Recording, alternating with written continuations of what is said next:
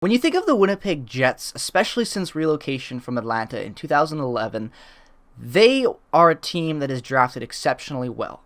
There's no ifs, ands, or buts about that. When you look at the Jets and you look at the star players that are on this team, they weren't guys that were traded for, and they weren't guys that signed here in free agency. The Jets pride themselves on being one of the top tier teams with scouting. They have one of the highest, if not the highest, scouting budget in the NHL, and there's a good reason for that. The Jets are not a free agent hotbed, and they never will, so they have to put their money and their time into scouting and finding talent and growing it from within the system. And in this video, ladies and gentlemen, we're going to be talking about something that hasn't really been labeled ever on a Winnipeg Jets high round draft pick, and that is the word a bust. The Jets, like I said, have drafted exceptionally well since coming back into the league. But today we're going to be focusing on what, in my opinion, the real first screw-up, mistake, bust player that they selected within the first round since coming back in 2010-11. Let's jump into it, and before we actually go through and talk about which player you guys probably think that is, even though if you've already read the title, you know, let's focus on the draft picks that were good and just show why this is really a first for this franchise to have a bust in about 11 years of seasons in Winnipeg. So let's go switch over and go through the Winnipeg Jets drafting from 2011 all the way up to current. So as you can see right there, our first ever selection, as you all know, Mark Scheifele at 7 from the Barrie Colts. And when you look over at his stats in 642 games, I think it's safe to say that Scheifele was a safe pick. Now, whether or not you want him traded or not, and I am on the team of possibly trading Mark Scheifele, I think that could be a potential move that we see happen in the near future. I still think that Mark Scheifele was easily one of the best choices and options in that draft, even though at the time it seemed like a reach. And when you look at all the other guys you got in that draft, and Adam Lowry in the 3rd round, you can't complain. These guys are still on the team all these years later. You go through 2012, Jacob Trouba, another really good player that played 597 games for this franchise. And then, oh look, who went in the 5th round that year? Connor Hellebuyck. So the drafting the Jets have been able to do in the first 2 years, you get in the 1st round an easy hit. You get a Vezina winning goaltender with your 5th round pick, and then the first few years you get a franchise center, and then another depth center within your 3rd pick. So already 2 drafts in, Jets are looking good. You go up, Josh Morrissey, Eric Comrie, Andrew Kopp, a 4th round pick, Tucker Pullman, a 5th round pick. All these guys playing substantial games with the Jets. Look at the amount of games played, and you already know these guys have spent a lot of time within the NHL and within the Jets system. Nikolai Ehlers, Nelson Noje, Chase DeLeo. These are guys that spent time with the Moose. Again, involved with the franchise for a number of years. 2015, Kyle Connor, Jack Roslovic, Jansen Harkins, Mason Appleton, Sammy Nikiu. The list goes on. 2016-17, Patrick Laine, Logan Stanley, Luke Green, all these other guys. Mikael Burden, a 6th round pick. Guys still involved with the franchise. All these later round picks have one thing in common. They're still good hockey players, and you're finding talent later in the draft. Then you get up to 2017. Kristian Vesalainen, number 24 overall in the 1st round. Dylan Sandberg in the 2nd round, Leon Ganok, another good up-and-coming prospect on the Moose, Arvid Holmes, same situation, 2018 draft, David Gustafsson, Nathan Smith, who is no longer with us, Declan Chisholm, guys, again, late-round talent you're finding. 2019, Ville Heinola, Simeon Lundmark, Henry Niken, all of these guys are good prospects, even though we haven't seen a lot of them at the NHL level, minus Ville Heinola from that draft. 2020, already know, Cole Perfetti, Torgensen, these are good prospects. Perfetti's looking like he's going to be a hell of an NHLer. You get to last year's draft, Lucius, Cheburkov, Reshevsky, all these guys are good players. Again, too early on to tell whether or not they're going to be stars, busts, or whatever.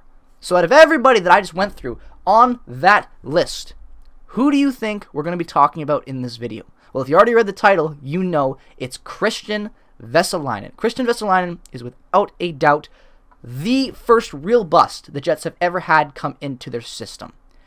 And whether or not it be for the use of development, or lack of development, I should say, or just not, hitting all the cards right, it doesn't really matter. Because at 24, you don't expect to get some elite prospect. But then again, like you just all saw, the Jets have a tendency of finding gems in later rounds. So the fact that for their 1st round pick, they missed this badly on a guy that in 70 NHL games has 5 points, and when you look at the guys that even went after him, yeah, the Jets messed up on Kristian Vesalainen. So let's jump over and talk more about that draft in particular and see the guys that went around Kristian Vesalainen. So as you can see, you have a lot of really good, talented players that went before that 24th overall pick. Nico Hischier first in that draft, Nolan Patrick, Miro Heiskanen, Cal McCarr, Pedersen, Cody Glass, Elias Anderson, Casey Middlestat. The list goes on. Nick Suzuki. You got so many good players in here. And like I said already, that Nick Suzuki draft pick at 13 of Vegas initially was the Winnipeg Jets draft pick. So if you don't trade to keep Tobias Enstrom and expose Christian and make them take Stanley Cup champion Chris Thorburn, you know, you might have a better draft pick, and we might be making a different video here about how the Nick Suzuki was one of the most underrated picks. But I digress. Different realities that might have happened, but let's focus on Kristian Vesalainen. As you can see, right there to Winnipeg, 24th overall, and you look at his stats, and these are the NHL numbers, by the way, in case you get confused. So like I said, 70 NHL games played, 2 goals, 3 assists, 5 points. Now look at the guys that have surrounded him. You have a Ryan Poehling that goes just after him. Again, 85 games played, 22 points. I think that, again, is not bad, but you'd want to, you know, would you take Ryan Poehling over Kristian Vesalainen? At this point, I think I would. You go down, Jake Ottinger. Just to put it into perspective, 77 games played as a goalie, he's still got 3 damn points. Kristian Vesalainen is 5. A goalie is 2 points shy of Kristian Vesalainen for his total NHL point totals. Yeah, you heard that right. Morgan Frost, another good prospect. Again, a guy who's 77 games is showing more than what Vesalainen has showed. Henry Joccaro, a really good player. Eli Tolvanen, good player. Like Kim Costin, good player. Again, maybe not as good as what you would want from Vesalainen, or you can compare them equal, but these are guys that, would you take them now in hindsight? Yes, hindsight's 2020. We know this is different. I'm not just picking apart the Jets management for screwing up and not picking these guys that went after them, because at the time I liked this Vesalainen pick. I bet a lot of you did too, but I'm just comparing what we have with Vesalainen at this point compared to what other teams have, and even going into the second round. You look, and not that many picks down, we get Dylan Samberg in the second round.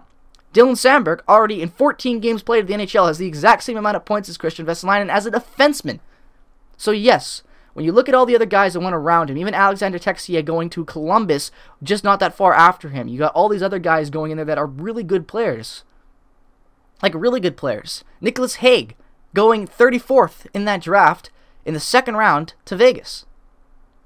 These are good players, and the Jets passed on all these guys because Vesalainen was the one they wanted, because that's what the scouts told them. Now, I'm not going to knock the franchise. This isn't what this video is about. It's just presenting the knowledge and facts as they are. When you look at the players that went around Kristian Vesalainen, and you look at what Kristian Vesalainen has done, not even in his AHL numbers and NHL numbers, just everything in the last 4 years of hockey, it hasn't been that impressive. The last time Vesalainen did anything really productive in North American hockey would be way back when in 2019-20, where he had 30 points in 60 games with the Manitoba Moose, and even then, for a 24th overall first-round pick who had top 6 potential, that's not exactly what you want to see from the AHL numbers. Especially when you look at what other players have put up that are, you know, younger than him and are showing more promise and even that went later than him with the Moose. So the Jets numbers are very disappointing. Those underlying NHL numbers are terrible. 70 games, excuse me. I wish it was 70 goals. 2 goals, 3 assists, 5 points. You don't want to see that, especially when the Jets are at this point right now where they're having an aging core that's still, you know, coming into their prime, and,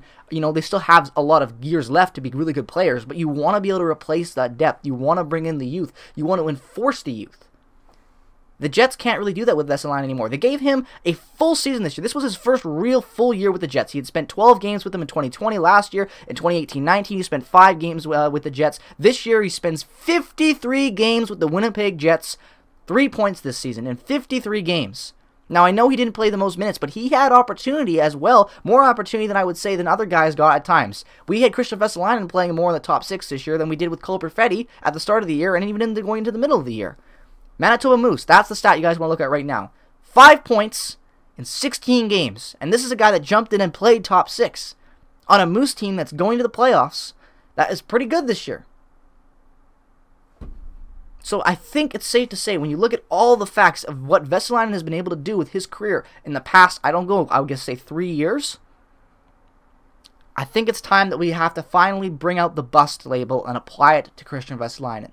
This is a guy that all of us had hopes for, but at the end of the day, the facts are undisputable. And when you even go in and look at some of his draft profiles, you go in and look at his hockey DB stuff, and you look about what he was going, the stuff that was said about him going into that draft. He plays a high, versatile, high-tempo offense game, battles for pucks and space, a beast along the wall, difficult to move in front of the net. This is stuff we've never seen from Kristian Vesalainen. The guy had one of the hardest shots in the draft, and we never, ever, ever see it.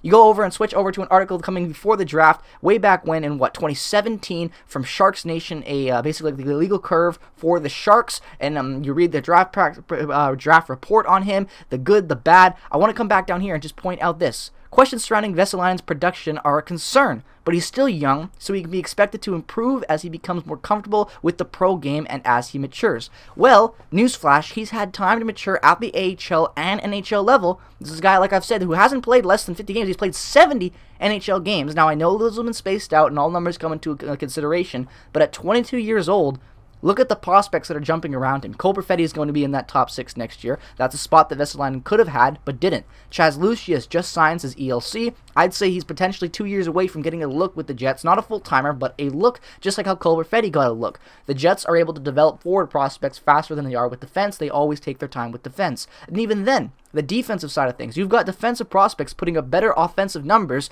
than a forward that was supposed to be a very skilled top 6 forward that can play and be a net front presence, hard on the walls, dig out puck battles, and with a really good shot and release.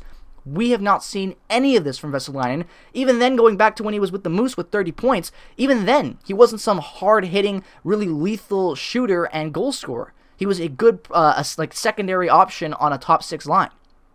Vesalainen at this point, I don't see much for him with the Jets. I think he's trade bait, and even then doesn't have much value, and I don't see him being a part of the future of this club going forward into next and the further on seasons. So, at the end of the day, going through what we've already went through about all of our Jets draft picks, looking at how they've been able to draft over the years and everything taken into consideration, I think it is time that we finally label Kristian Vesalainen a bust. So with all that being said, let me know what your thoughts are on Kristian Vesalainen. Is he a bust? Do you still think there's hope for him? What are your thoughts on him? And do you think there are any other busts or missed opportunities the Jets have really had come through the draft and they've passed on? Let me know what all your thoughts are down in the comment section below. As always, if you're new to the channel, regardless of the team that you root for, definitely consider dropping a subscription and turning on the bell notification. It's a great way to show support for the channel. Thank you guys so much for all the support as of lately. It means the world to me. And like I always like to say, without you guys watching and leaving comments and telling me I've been talking and communicating with me in the videos I make, I wouldn't be making them. So thank you guys for showing interest and liking the content that I put out there for you. So with all that being said,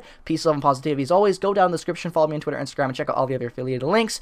Subscribe, like I've already said. Have a great rest of your day. Peace, love, and positivity as always. Go Jets, go! Go Moose, go! Go Ice, go! We got a playoff run for 2 of the teams in the city. Jets, not so much. Let's stay tuned for my playoff bracket, or check out my playoff bracket. I don't know when the videos will be coming out, but they will be out. Nonetheless, have a great rest of your day. Go Jets, go, and bye-bye.